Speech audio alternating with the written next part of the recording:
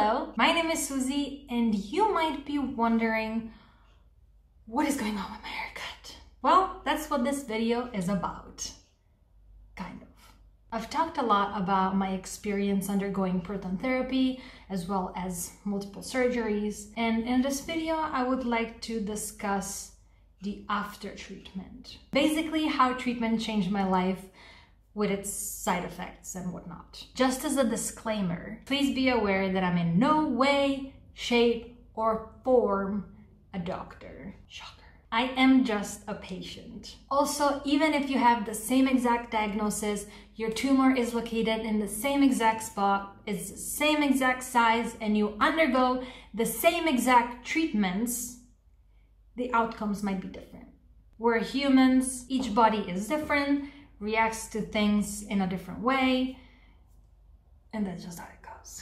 So just take this video for what it is, my personal experience. Also, since it is my personal experience, and it's not always easy for me to talk about it, please be respectful in the comments. If you have to be mean or say something against my treatments, just don't. It would hurt me really bad, and that's not what this video is for. So, for those who don't know, my diagnosis is pleomorphic adenoma of the right parotid gland. I know, it sounds like an insult. Before talking about the side effects I have from proton therapy, we're gonna talk about the side effects I have from surgery. When I woke up from my very first surgery in 2008, the right half of my face was completely paralyzed. I wish I had videos or photos from them, but at that time I was in my teenage years and I was very concerned about my appearance, so no cameras were allowed anywhere near me. Anyway, luckily I got my mobility completely back. However, the surgery did change my life in other ways. The main side effect, I would say that when I eat, I sweat.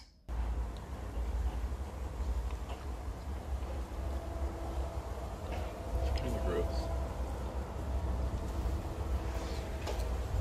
But you accept me for what I am, right? Sure. I just think it's gross when you video it. I have to show them what happens. I do. But look.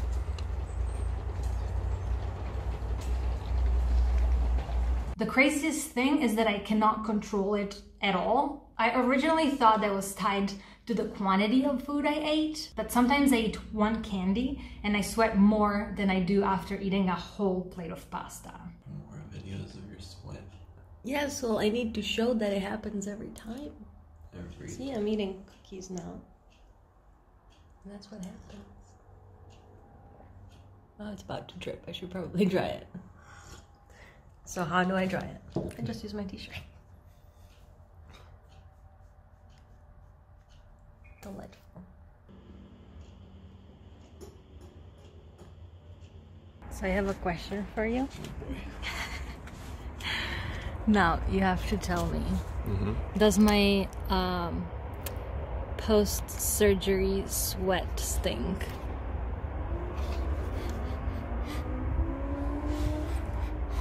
No! Does it stink? Not really. Not really? Not Or really. not at all? I don't like this video. I did inquire about the possibility of fixing this thing, and they told me there is a surgery that I could do, but it could either work and solve the problem, don't work at all, or make the problem even worse. Thanks, but no thanks. The sweating is something that took time to adjust to. Now I don't feel uglier or less important because of the side effects, but of course, as I was going through my teenage years, my self-esteem was 0 to none. Isn't 0 none? I'm confused.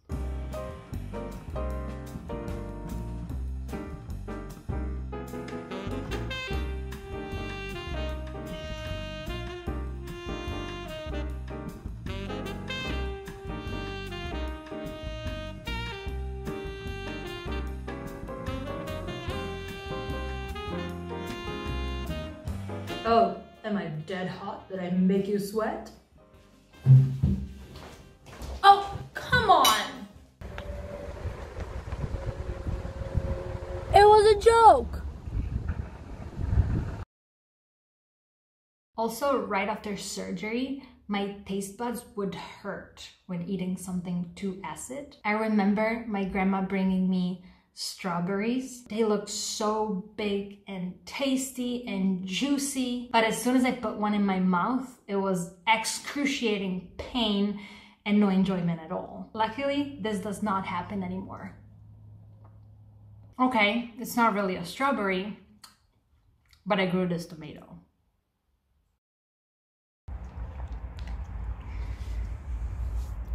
Oh, give them to me. They're very pretty. Pretty tomato. Tomatoes. Tomatoes.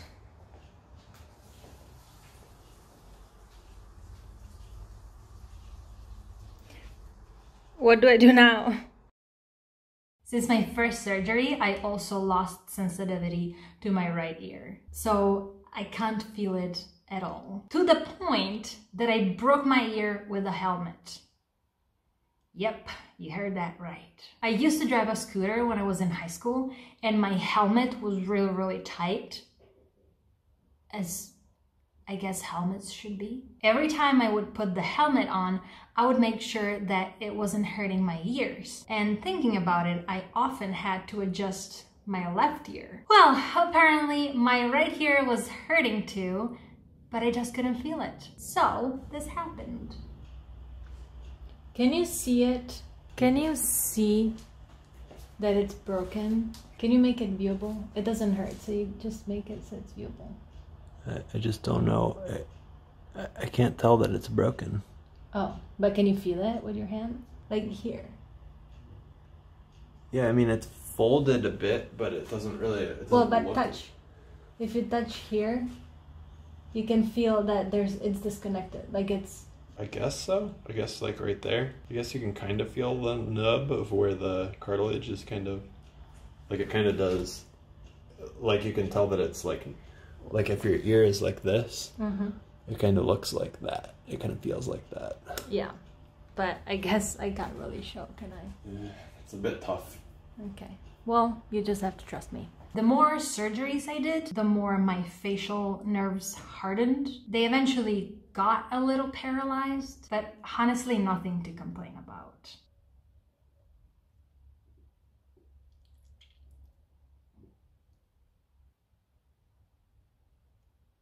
Also, I feel like my muscles here are not holding this up as it used to.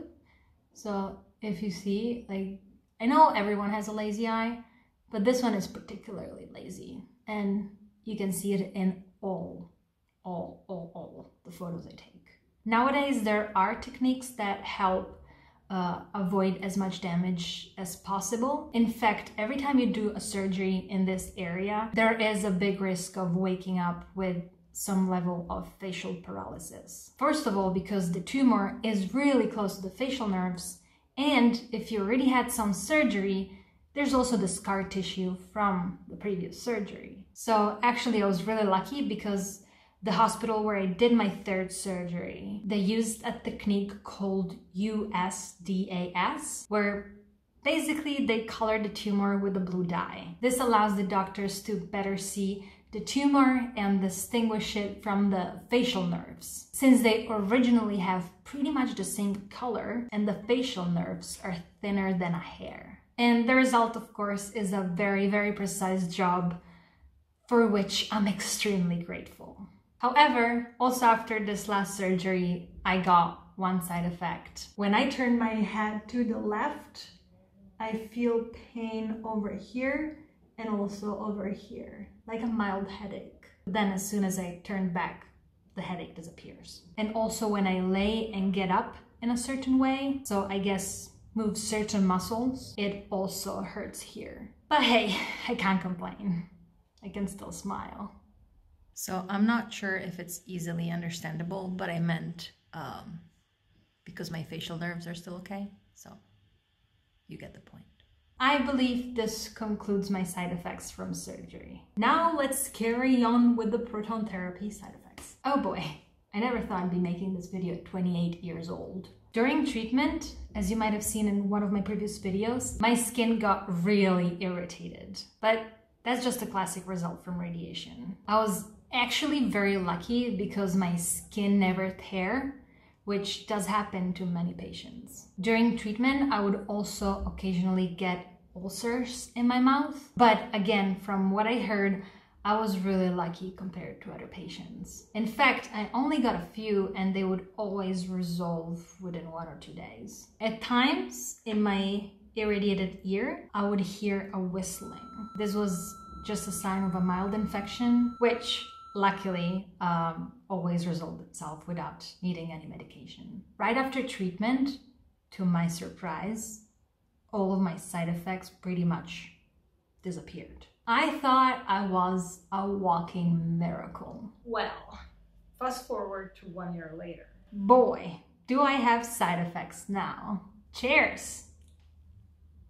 First of all, the right side of my face feels much stiffer, which leads me to often wake up with a headache because I guess my muscles are so tight. But it typically resolves itself without needing any medication, just after a big coffee.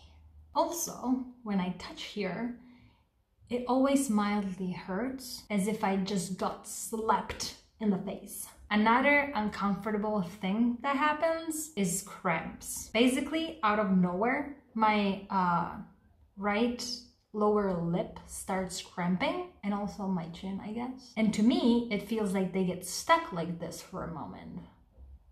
But I don't think that anyone looking at me can see it. Can you see that this is cramping? What's cramping? This. Oh, you have to be quick. Well, it's not cramping anymore. Other times, when I drink or yawn, I get a different type of cramp, more painful, and to the whole area, sometimes even all the way down here.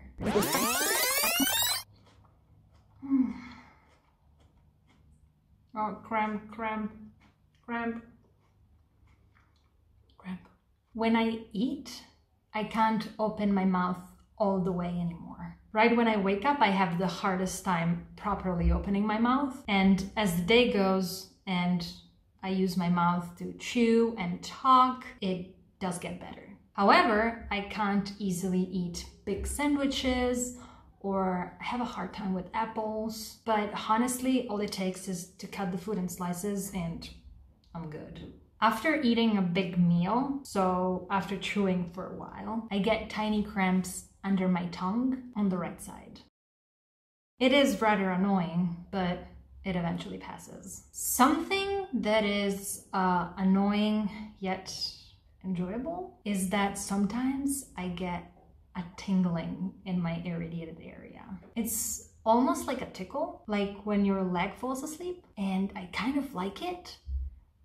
But then I remember it comes from radiotherapy, so that kind of kills the mood. One side effect that I do like is that my right ear completely stopped producing earwax. I know that this isn't necessarily a good thing, but I do like it. The latest side effect I got gave me a big scare initially. I started having very weird cramps on my head here, and when it happens, it feels like someone is pulling my hair, but no one actually is. So this really scared me because in theory, this area never got irradiated. So I was really afraid, but the doctor explained to me that there's nothing to worry about because all the nerves are connected, and probably the nerve that's annoying me up here is connected to a nerve that actually got irradiated. So the feeling is projected over here too, even though this area never got any radiation. I hope this makes sense. It did make sense when the doctor explained it to me. I'm just not sure if I'm doing a good job here. And these are all the side effects I currently... Aren't you forgetting something? Huh? Oh, right. Last but not least, during proton therapy, I lost hair in the irradiated area. So this basically is a little over 1 year worth of hair growth.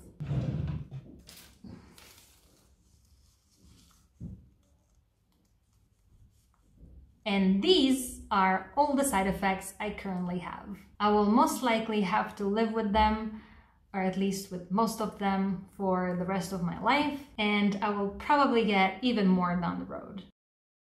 But you do what you gotta do.